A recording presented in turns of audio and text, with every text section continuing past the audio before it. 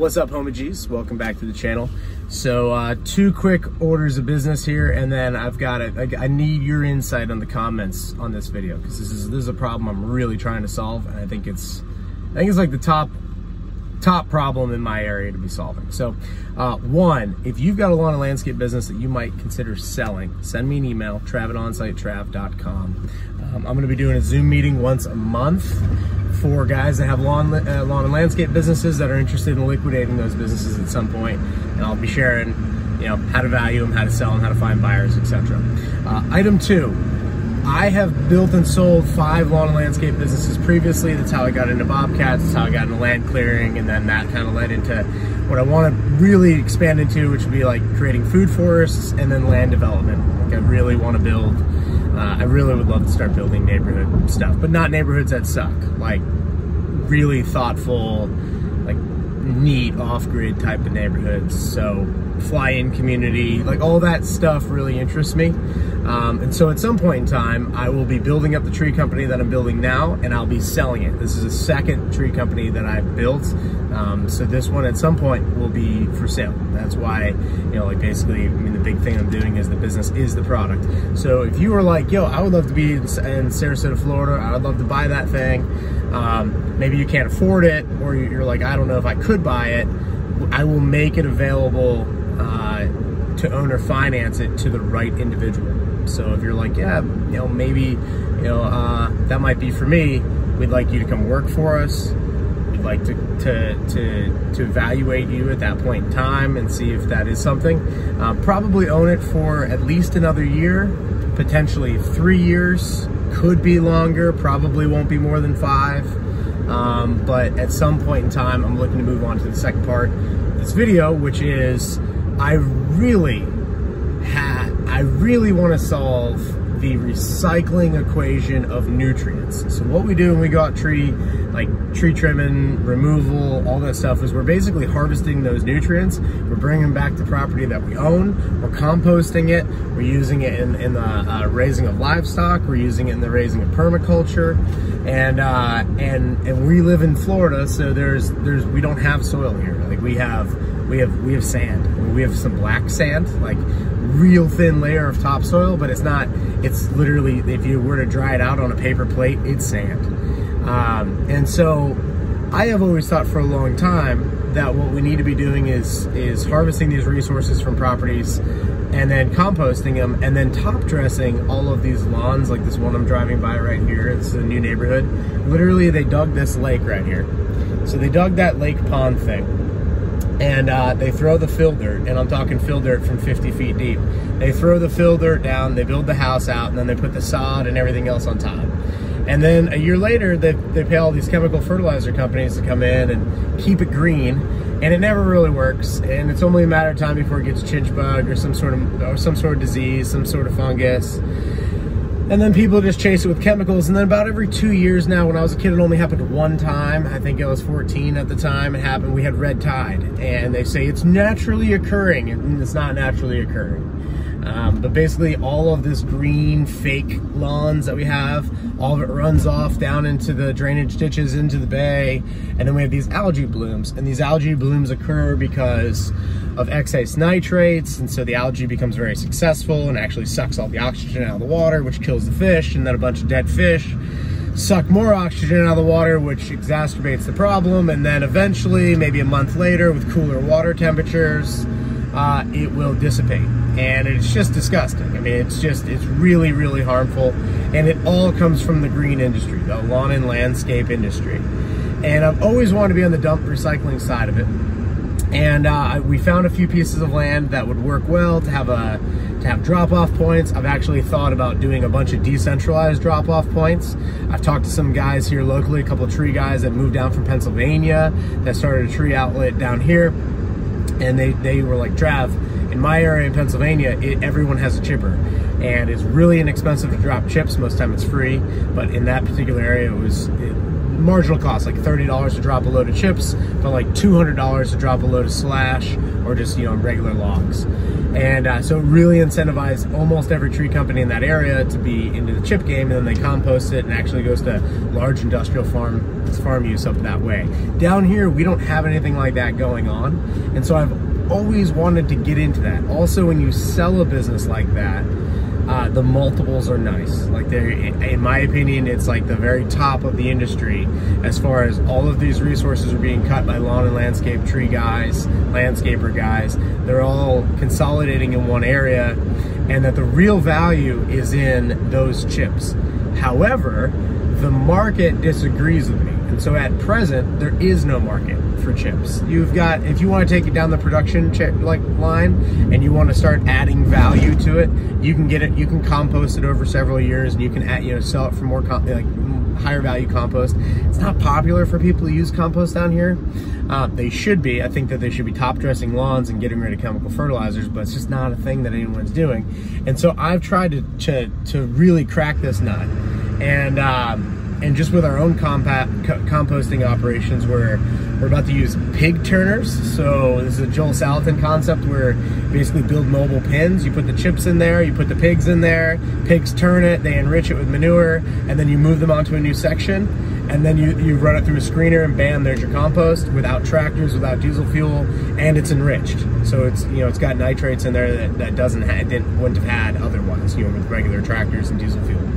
And so I really would like to get into that at some point in time. Obviously, I'd have to exit from my current operations, which would be a year or 3 or so from here. But the challenge is in finding that market, that end user for the chips. Now, in my mind, I want as many chips as I could possibly have, because Florida has no soil, has no organics.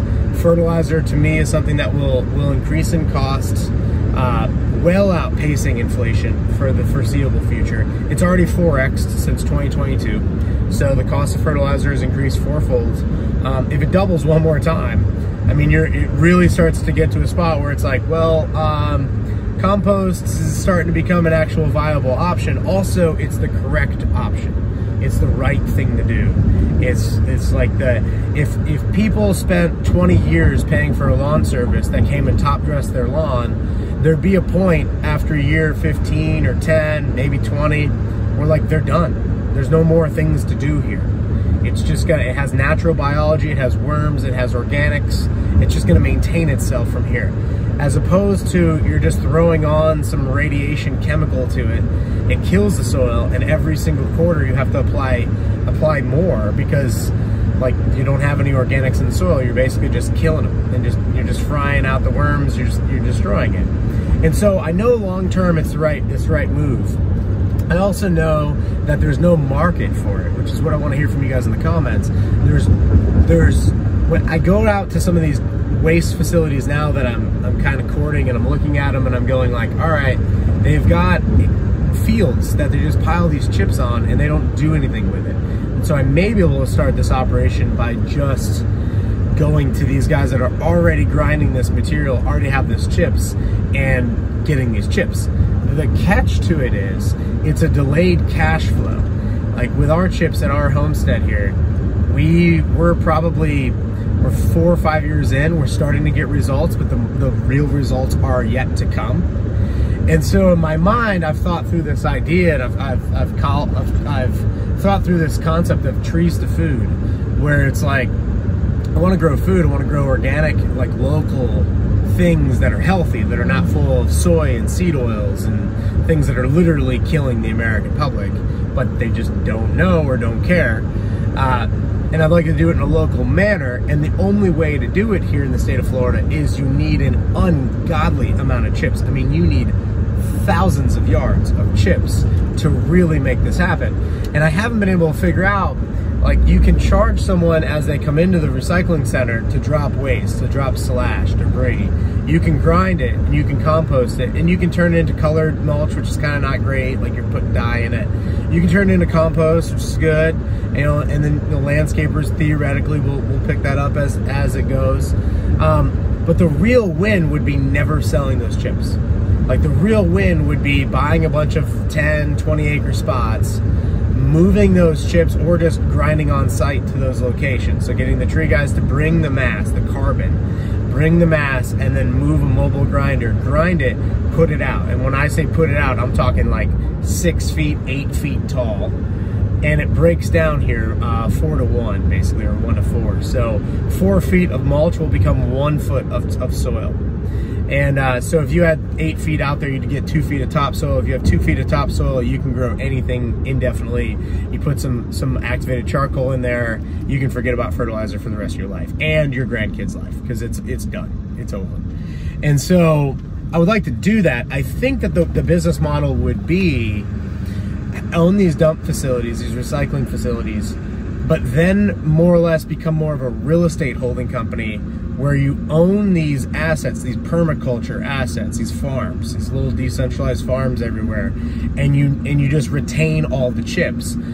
As time progresses, 10, 15 years down the road, it should lend itself to a situation where, one, you have all this yield, you have all this cash flow that's going to indefinitely just continue to come. I mean, once you planted 1,000 mango trees on something, they're just going to keep coming. At $1, $1.50 a mango, you're good. Like, it's just going to, and you don't have the inputs that you otherwise would be with chemical fertilizer.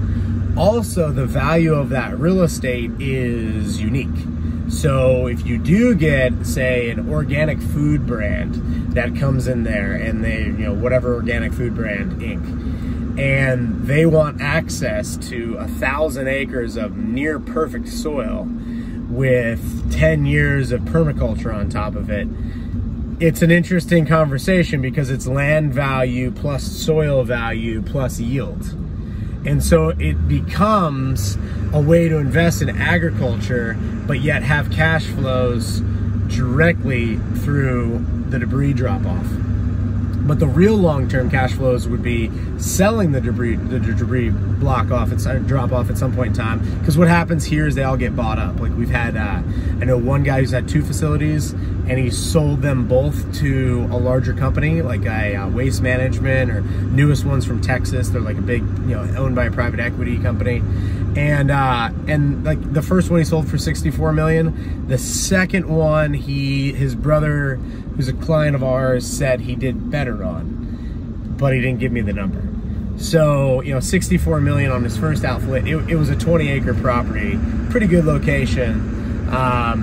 Sold for 64 mil, just a literal recycling operation. We don't have a lot of recycling operations here, and when the ones that we do are very spaced out, 20, 30 miles apart. So as a tree contractor, if you're looking to drop debris, it's not convenient. Like, it's expensive. It's like, for our Zuzu, it's like $200, $250 to drop something like that. And to which, it's 20-yard truck, 15-yard truck. They grind it down into 4 yards. It ultimately, 4 or 5 yards if you were to grind out a pile of slash like that. And it's gonna ultimately end up being a yard of compost, 2 yards of compost per truck. And so, so I've been thinking through this idea, and I've been thinking through the cash flows of it and how to start it. And it seems like the dump and the recycling part of it, okay, that's relatively straightforward. But what to do with the chips when the market doesn't value them at all? Now, at some point in time, I think everyone is going to be like, oh, dude, we need to do no-till growing. Like, we need to grab these chips. Like, these chips are worth everything. Florida has no topsoil, and we need to grow more. I think that's going to be a combination of crazy worldwide events, rapid inflation, the soil degradation that's already occurred because we've been literally poisoning the soil since like the late 50s.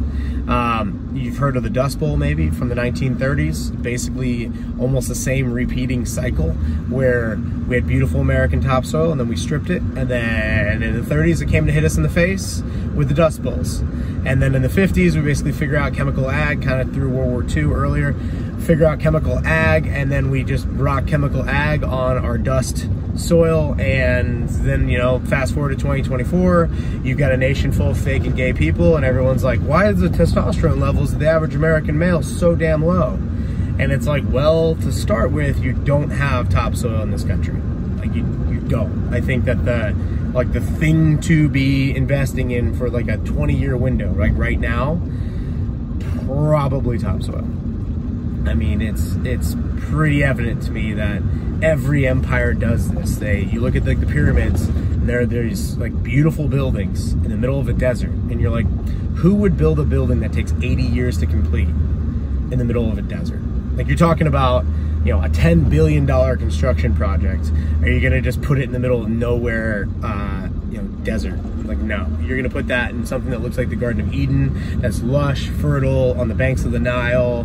But then over time, they strip their topsoil, and the rest is history. I mean, you look at this in the Middle East, you wanna look at like 3,000 years of just absolute topsoil degradation. That, I mean, point in case right there. So to me, it's like restoring the topsoil is a big deal. There's probably additional cash flows you can get on it through carbon credits and through land mitigation credits. There's probably a lot of like fake funny money, like fiat type of things, fiat scams that you could give access to your shareholders. But one of the things I want to hear from you guys on is like, all right, well, what do you do with these piles of chips that are super useful but not valued by the market? And I think the answer would be like, never sell them, just hoard them, find pieces of land. So this becomes like an equity funding question, because you're always, for a period of time, you're always going to need additional equity holders to buy into the company, and then utilize their equity to take chips and put it out on land, improving that land, and then planting it with permaculture.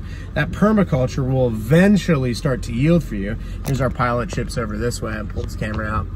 Pile of chips over that way. That permaculture will eventually start to yield for you. And as it does, you're gonna get this continual cash flow, and you're only gonna ride the benefits of inflation. But you've got to cash flow this operation long enough to be able to do that. But if you're able to do that, then you're in a situation where you hoarded chips for 7, 10, 15 years. It's broken down into perfect soil.